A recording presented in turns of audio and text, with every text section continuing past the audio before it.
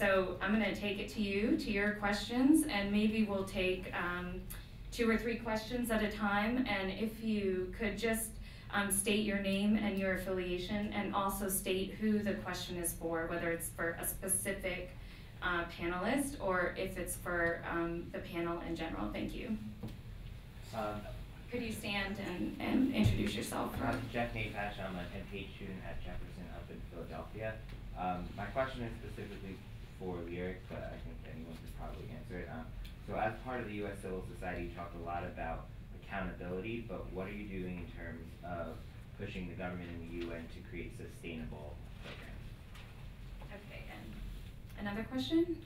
Yeah, I'm also an MPH student with Jeff, and I'm also part of the UNA in Greater Philadelphia.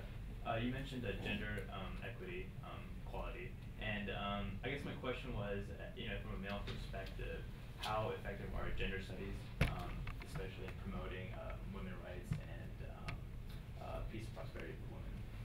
And what do you mean by gender studies? Just to like in undergraduate courses and promoting from an academic perspective. Okay. And one more question, yes. Yeah, my name is Elijah Sako from UNA Greater Philadelphia. I was born and raised in Sierra Leone, West Africa, so I understand firsthand experience about the inequalities of women in that part of the world. I cherish the ideals of issues that pertain to women. There are many places where we can start. Where do you think that we can start in empowering women, creating equal society? All right, so we have 1 question for Lyric and 2 general questions. And so do you want to lead? Sure. Is this on? Yes, it is. Excellent. So in terms of sustainability, I think that's the #1 priority, particularly given that some of our lions on the inside will be stepping down in November, and we're worried. But that's my personal opinion, by the way, and does not reflect the opinion of the Civil Society Working Group on Women, Peace, and Security. In any event, I think that for what it's worth, these anniversaries are hooks in themselves that are openings for the continued checking in and accountability conversation to continue. And that's certainly what the 10th anniversary of the Mother Resolution 1325 represented, for both checking in within the UN system on progress there. I, in a previous life, worked at an organization called Women for Women International, and our CEO was part of a civil society group with Don Steinberg, actually, the deputy administrator at USAID that Sharon mentioned, who's awesome, speaking of awesome men. And so that was constituted to do exactly that, to do a stock taking of 10 years of progress, or is it? And where did we miss things? Where was language aspirational when it should have been more concrete, etc. And then you see that on both the multilateral level and then bilaterally, the countries that are doing national action plans, these are living documents. They come back, they get updated, they get, they throw out the old, they bring in the new. There's, I think, to the extent that you're going to create the headache of writing the darn thing, that in itself fosters a bit of commitment to making sure we get it right. And that is what civil society is here to do. I think the immediate response, as Sharon said, was, oh good, we launched the National Action Plan, we can all go home now. Oh no, we have to implement it. So immediately the Civil Society Working Group was out with its top 10 recommendations for that 150-day window that had been laid out in the executive order launching the plan. That has been circulated and shared in an off-the-record briefing with the government agencies, including some of those agencies beyond the main 3 that were mentioned. And the feedback was very good. It was a very good dialogue. There was a lot of give and take. There's follow-up from that. And I'm confident that each anniversary will be the opportunity to continue to do the stock taking both internally and externally. But I think that is also speaks to the importance of the institutionalization and integration pillar of the National Action Plan, which is doing all of those things that are less sexy, like talking with the policy planning and learning and budgeting people about how do we institutionalize this, how do we make this a part of our framework, how do we make sure that it doesn't get lost in the speechifying around anniversaries and that sort of thing. So I'm personally optimistic on that front. As to the gender studies, I'd love to talk more to you after the panel, but I work for an institute that does research on exactly this. We have a big portfolio on the impact of the study of gender as opposed to just women's studies or these sorts of things, and being able to pick this apart and say, how does measure A or program B impact men and women differently and boys and girls differently? And I can speak anecdotally as both a college student who took all of those classes and a professional working in an institute that's committed to that exploration, that the changes are twofold. You may have a particular campaign or issue that you're looking to change with that conversation around gender, like a domestic violence law or something of this nature. But then you also have the way the thought process changes and the analytical skills that tease out when you broaden that conversation to include everyone and don't exclude it to be just one sex or the other. Thanks. And we also had a question about where to start in a complex environment where there are many issues. And Roma, would you like to take that question?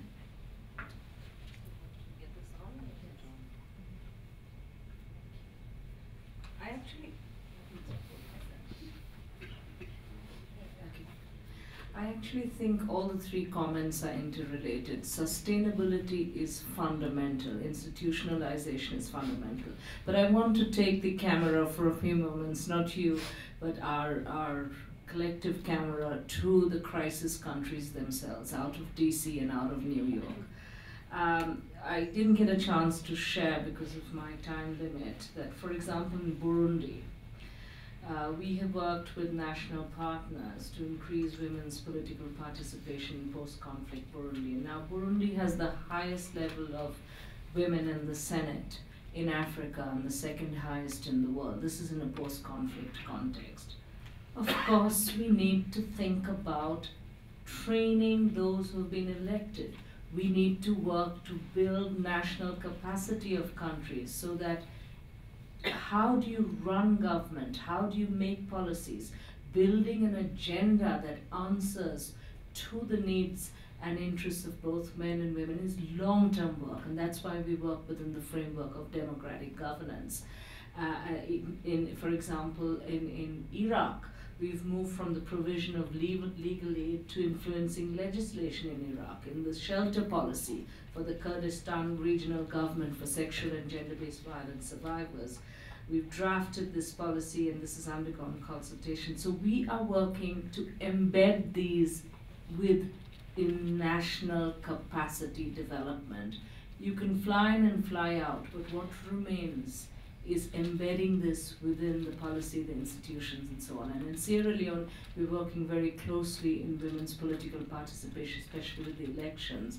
And so I think in terms of where do we start, at least we are very clear that we have three areas in which we have prioritized. And one is women's political participation and voice, economic recovery. I've been in countries where women don't have money to eat, they don't have clothes on their back, and I'm talking to them about political empowerment, and they said, Roma, please do not talk to me about human rights when I don't have money to buy a cup of coffee. So economic empowerment is fundamental to taking women's voice to the next level. And of course, without security, I mean, that's the beauty of the US National Action Plan. It states very clearly the importance of women's security being fundamental to peace. If women continue to live in insecure environments, they will not be able to contribute to the political, social, and economic life of their societies. That's bad for everybody. That's not just bad for women.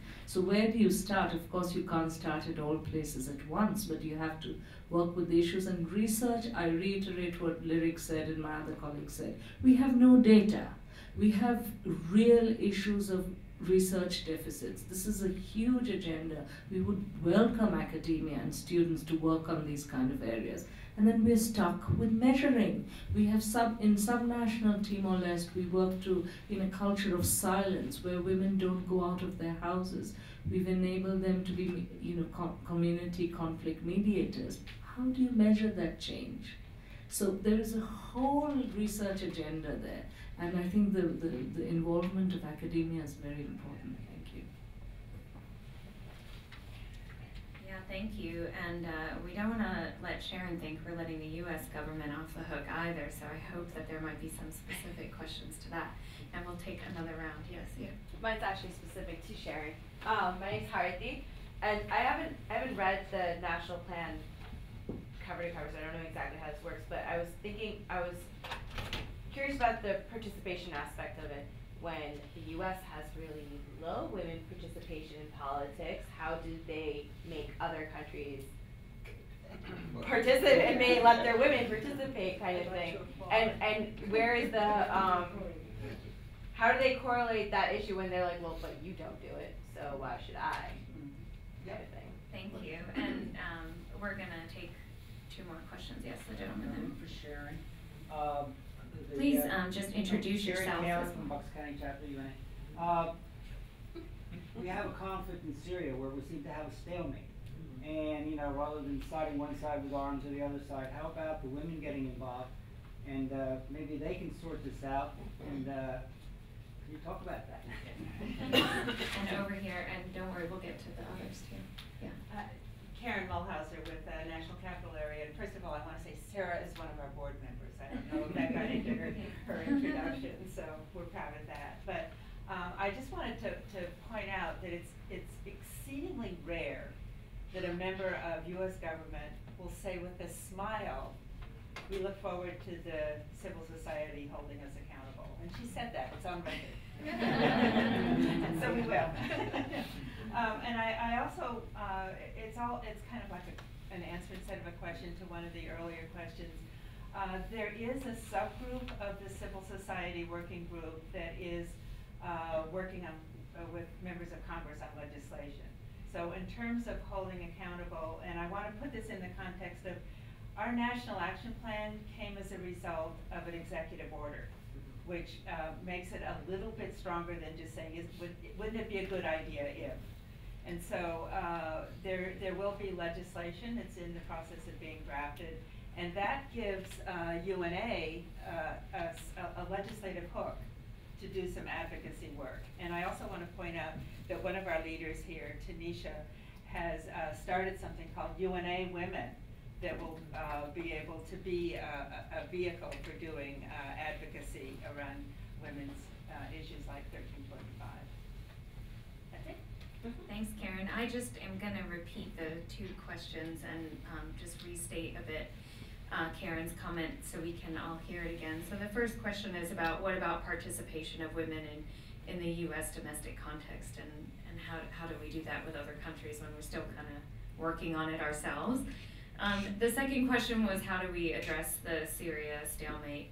And then also to just Karen's point as well about the interplay between civil society and U.S. government on this issue. And her comment about the executive order just made me want to point out too that there were others in the White House in addition to Rob who were very important to the executive order, such as Samantha Power, who wrote the wonderful book on genocide and deals with all kinds of multilateral issues in her portfolio. So, so Sharon, maybe you want to answer that, and then we'll just take another round of questions. On the issue of political participation, okay, first the disclaimer. Okay, the National Action Plan, the actions in the National Action Plan are directed primarily outwards, except for the institutionalization. So they will be like on participation. It basically says that we will work with women in conflict-affected countries, you know, to provide them training so they can participate in political life and economic life. So most of the actions are directed outward. However, there is a part in the National Action Plan that does say that we will try to have, you know, delegations, and when we're meeting with women and men to talk about participation of women, that our delegations will include women as well. So, but for the most part, like the National Action Plan is outwards, but we do recognize that it doesn't do a whole lot of good for like 12 men to go into the foreign ministry and say, where are the women? And they can say, I was just going to ask you that same question. So no, there is the Department of Defense, I have to admit, when we were talking about, and actually when we're even writing up our agency implementation plans, I think the Department of Defense is actually focused more on U.S. women in the military than state or USAID is kind of addressing the issue of U.S. women in parliaments or at the State Department or at USAID. But we do realize it doesn't make any sense to go in and say, do as I say and not as I do. On the issue of Syria, the whole issue of women involved in Arab Spring is, and obviously Syria isn't quite Arab Spring, but we do realize it's still a challenge to make people realize, a lot of times when people are in conflict, the first thing they say was, well, think about women after we get the conflict under control. And if this is something you have to fight and say, you're not going to get the conflict under control unless women are included. But Secretary Clinton and Rajiv Shah and really everyone is so engaged in trying to make sure that our ambassadors in the Arab countries and that all the people that we're working with realize that you cannot achieve peace or security or stability or economic growth without involving women. So we really are trying to get women involved, and it's a constant message from the State Department to our embassies in North Africa and the Middle East that these are times of transition and it's really important to engage women now. This is a wonderful opportunity to engage women.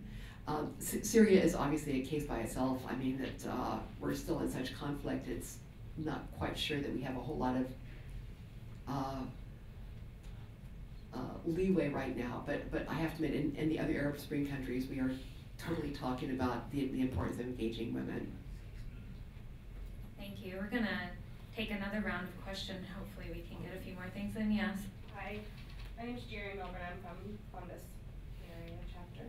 I'm also the outreach director at Noor Islamic Cultural Center in Columbus. You can imagine, as a female leader at a mosque of people, congregation that comes from 40 to 50 different countries. And my team is 99% male. Wow. You can imagine I have a pretty difficult job. Fun, difficult. My question, based on all of this, is how do you help engage men and women to even participate in these types of things without the men feeling like the women are ganging up on them, and without the women being afraid that the men are gonna ostracize them? I mean, even on a personal, local level as small as this, you know, how do you do that to encourage people to get more involved on a bigger scale as what we're doing here? Thank you. I saw some other hands. Yes, sorry. Hi, my name is Latramisa Wilson. I'm a communications program assistant with the UNA-NCA, National Capital Area. And one of my questions, or just a little question, is I wanted to engage you on the whole National Action Plan. And I wanted to know, what is your communications crisis plan being implemented, for example, like with Afghanistan? What are like the measurable objectives are you guys doing that will counteract with all the other countries? Just, you know, I just want to know if there's like a central communications crisis plan that will be implemented throughout. Thank you. And a third question. Christian Morsink, Philadelphia. Next to the fact that I always invite most of you, if you don't want to come to each other's neck of the woods, come to Philadelphia. You have conversation. Two issues. I smell something of an issue that is not brought to the table. It's something called structural violence. And I would like to see if you could address that in the years to come. The other issue is when we do partnership issues, we try to do things on the ground. We are grassroots people. We need to grow the roots. How do we translate this kind of thing into actions in our neighborhood? One of the things that we try to do with our 72 institutions of higher learning to get them involved in the academic impact program. And through that program, we could indeed get this kind of material being brought to the campuses. And I would like to see if this kind of partnership discussions can be brought more out in other chapters, and so the chapters have something to do that they can implement right there in their own region. And can you just state for us what you mean by structural violence briefly, so we know? Let me not start a conversation here about structural violence, other than There are a couple of people who started that discussion in the 60s, but let me call it class conflict, or the fact of that the social structure of society is such that there is always conflict brewing between the haves and the haves-not. It's beyond this gender issues per se. Let me do it in very plain terms to say it very strict. This is a conversation of the women of the haves, and not the women of the have-nots. And that is what I try to underscore with the idea of structural violence. Great, thank you. Yeah, I think all of these questions are really very nicely interrelated, and I'm just gonna restate them briefly. The first question from Columbus about working in the Islamic Center and having 99% male colleagues, and how to engage men in a meaningful way that doesn't demean them and their role. And your question made me immediately think of Afghanistan, and I worked there for several years after September 11th, and I know others on the panel have too, which made me very happy that the second question led to Afghanistan and a communications crisis plan, or how to talk about Afghanistan and the complexities of the issues there. I'm sure there are folks on this panel who would be very happy to address that. And then also the issue of structural violence and the have and the have-nots, and the grassroots action, and how can we make this a conversation not about privileged women but about women everywhere? It's a great question. So I know it wasn't addressed to any given person, so I'm going to ask Roma to just address any of those three issues she'd like to, and then we'll go across the panel.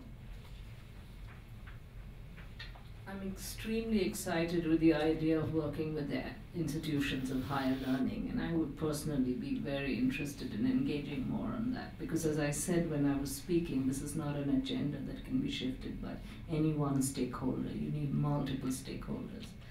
Regarding structural violence, I just want to share with you research that has come out last 5, 6, maybe 10 years ago from Oxford University in a center called CRISE, C-R-I-S-E, you can Google it. But they have this notion of horizontal inequalities, and what they've done is a large study across the world where they found correlation between where there is political, social, and economic inequalities across social groups, socially constructed groups within a country.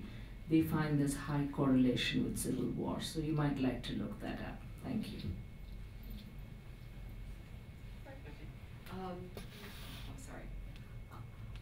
On the issue of engaging men, I do, men and women, yes. You know, I know that we've done a lot of work, like in Afghanistan and other places, to try to work with imams to basically say, okay, it's really important for you to take a leadership role, and to basically let everyone know that violence against women is not part of our religion. And so we've done a whole lot of work trying to engage men and religious leaders, men and boys and religious leaders, to try to say that this is in your interest as well. I don't know so much, I have to admit, on the domestic front, you know, because most of the work that we've done has been overseas. But I'm not sure that I really have a lot of advice on the domestic front, but maybe someone else will as well. On the issue of the Central Communications Plan for Afghanistan, I'm so sorry, but I'm not really familiar with the term. It's communication crisis plan. Okay. Where you'll have like measurable objectives and time frames of when those objectives should be fulfilled. And just in general, is there one? And I can't say that there could be a general one for all countries, but are there some specific ones that do have actual communication crisis plans with measurable objectives? And are those a part of the National Action Plan as well, as you guys continue to move this forward? I know that there are plans, the plans that the State Department has, kind of agreements working with the government of Afghanistan do address the role of women. With regard to having like country-specific plans in our National Action Plan, to tell you the truth, we've had this dialogue. We have not come to any agreement yet as to whether or not our National Action Plans should also include country plans, where we would address, you know, what the U.S. government, you know, all parts of the US government will be doing in conflict-affected countries. We are still actually having that discussion within the US government as to whether or not we're going to have specific country plans for especially those countries that are at the top of everyone's agenda. Okay, good diversity of questions, so I'll try to be brief on all of them. On the engaging men piece, I think that regardless of program or country or faith-based initiative or not, the number one thing that we as a feminist community have not always been really strong in is engaging men at all, and especially as allies and advocates as opposed to the problem. So I think that just kind of changing the tone of the discussion and giving men a platform to talk about the contributions and the unique value that they add in circles that just are not accessible to female voices is huge. And that has been my experience regardless of faith-based conversations with the Imam Projects in Afghanistan. Organization I used to work for had a program where we had imams who were doing, religious edicts saying that it's not only not okay to hurt to hate your wife, but also that women, can and should feel free to participate in the economy or these sorts of things, and opening that platform for them to be leaders in this movement as well.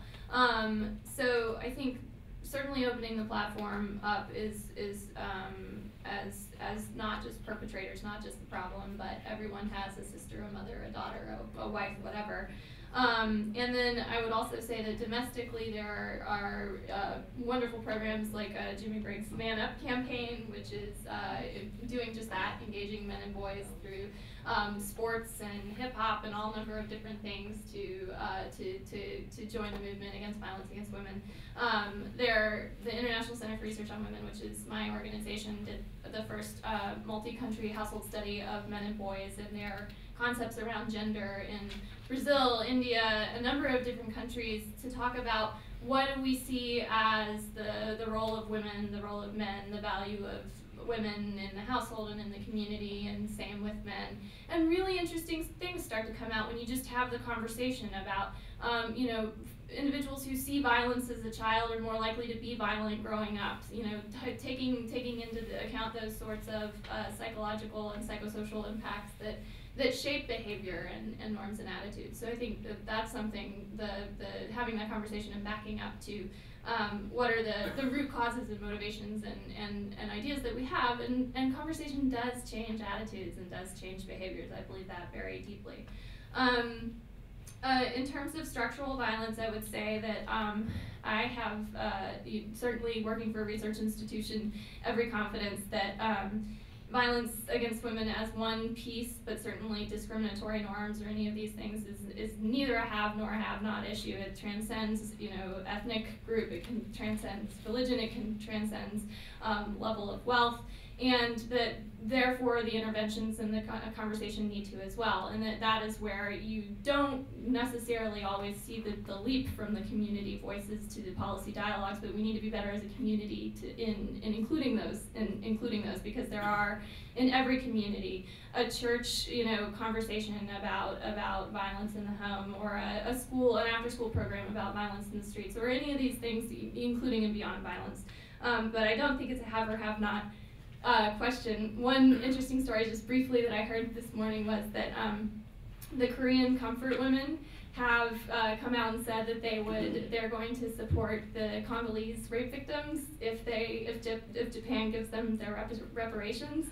These are poor women. These are women who spent years in sex slaves and just really struggled to get back on their feet. And they're saying that if I get reparations from the government, that I will send those to the women in Congo who are still suffering.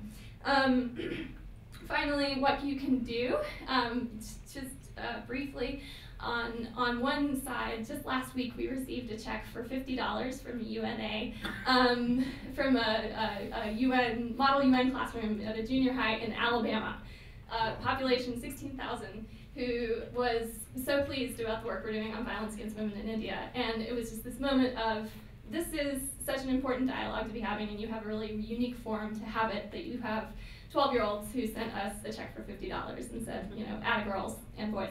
So that was really touching to me. Obviously, every community needs resources to do this work, but there's also advocacy hooks that could be helpful. The 16 days of violence against, activism against violence against women. Why are we all so wordy in this community? It takes place every November to December. It's a 16-day campaign that everyone does globally that we would love to have UNA collaborate with us on that if you'd like to do that. And there's recommended actions in a toolkit that go out every year around the summer for that. So theme last year was militarism, so very, very, very relevant. Thank you. Well, as the moderator, I'm just gonna take the mic for a minute just to add a few comments to the last round of questions, and particularly about engaging men and boys. And I really think that as someone deeply engaged in the community, you really have to take it deeper at multiple levels. So, for example, there's a story I love from when I was working in Pakistan, where every day, you know, I'm clothed, I'm pretty, like, you can't really see me at all anyway, but I was out there on the border and working with male police officers and male military with displaced populations. And what I found is if I wanted to talk to the men, because I was sort of an unusual commodity, I would kind of gather these crowds, and all of a sudden I'd be having a conversation with 10, 20, 50 people. And when I asked them questions, well, I got the same response from every single one of them. What a surprise. But when I took the time to go into their homes or to have separate conversations with them, they would give me much different and more detailed answers about what was going on with their daughters, what was going on with their wives, and talking about family and, you know, taking that very complex social situation and making it smaller, making it personal, making it digestible. You're gonna just have a wealth of information there. And I think it's a fantastic approach if you can break it down from the group to the individual level, household level. And then also I think you'd be pleased to know on the have-not structural issues that the UN has hosted listening days for women's groups around the world to comment on the 1325 resolution and the action plans, and open days where anyone who wants to participate in the planning and projects can be involved. And the US government, very much to its credit, is also going to have open days on the National Action Plan in US embassies around the world. And you can imagine there's some security and structural challenges to doing so, but there is a very intentional effort to making sure that all voices are heard in the development of the plan. And then I would just really close by, you know, going back to the point of this forum, and that is how important you are and how much you can really make a difference if you innovate and start something new like UNA Women. Rah-rah to Tanisha for getting that set up, and all of you could become involved. Even if you're not a woman, you can exercise your rights and become engaged. And then I also really like to think about that old US Army poster, you know, where it says, "We need you." And, you know, when the US was really pushing to conscript people in the military. And I think really that's what the UN needs. There's no UN conscription poster out there for America, but it is what the United Nations needs, and in terms of our domestic perception and attitude of the UN, we do need to engage people, bring people in, and make our friends and neighbors part of this wonderful process that we can all add a lot to. So thank you for being here, and I hope you continue to engage as we end our panel. Thank you.